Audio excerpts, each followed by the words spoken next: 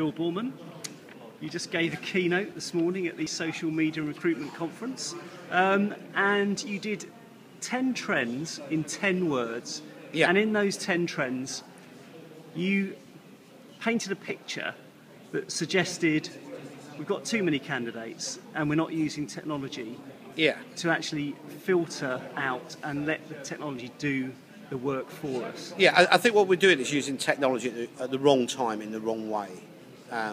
So I think what we've done, and the data comes from the Candidate Experience Awards, which if anyone's interested is just open. Again, you get a free benchmarking report on all your candidates. It's free to take part. And the really interesting data that's come out is it's 75 applicants per job to fill it takes, of which 70% are completely unsuitable.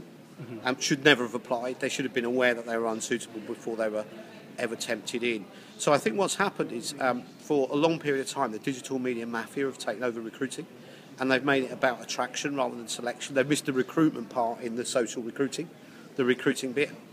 So we've come up with more and more and more creative ways to get people to apply, and actually what we should be doing is looking at what, and I first got this idea from Unilever. It's not an original idea, it came from Paul Maxon at Unilever, that they have separate channels of technology for candidates and an applicant.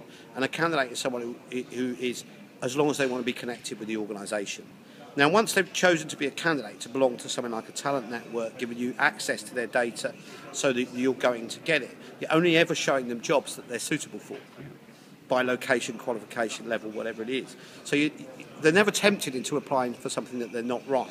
However, you're connected with people for longer, which is going on anyway through social media and LinkedIn and all the rest of it. It's just that you can influence that a lot more if you run it through your own technology. So I think the challenge really, I think we're attaching the wrong problem. I think I think one of the problems that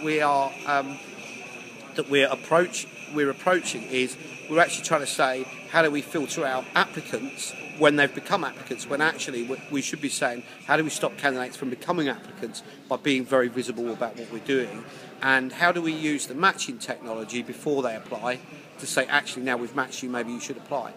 The other point is actually using the data that's available. We're still running recruitment processes built on you needing to give me data rather than me being able to go and get it. So I think it's food for thought, but it's built around candidate experience, efficiency, and more importantly, I'm saying that no one ever talks about recruiter experience, because there's no way you can manage that volume of people. Brilliant. Bill Borman, thanks very much. Thanks, Martin.